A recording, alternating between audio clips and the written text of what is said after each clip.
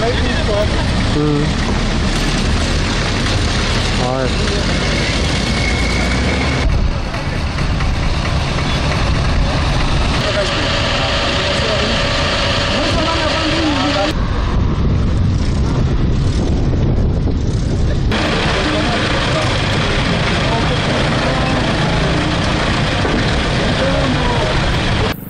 are inspecting vehicles. We are with the NTSA personnel. We've been in Machakos since yesterday.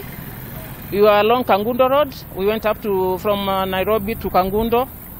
We carried out traffic checks. We did road safety with the boda-bodas and taxi people. We talked to them. We've been in Machakos since morning from Chumvi, and we've been checking out vehicles, and we've noted that several vehicles don't have COVID-19 certificates. They don't have inspection certificates. And some were overloading. We are still carrying out the crackdown. We've been to Mtutuni. We've moved around Machakos. So what we are saying is we are telling members of the public to observe traffic regulations, to observe COVID-19 protocols.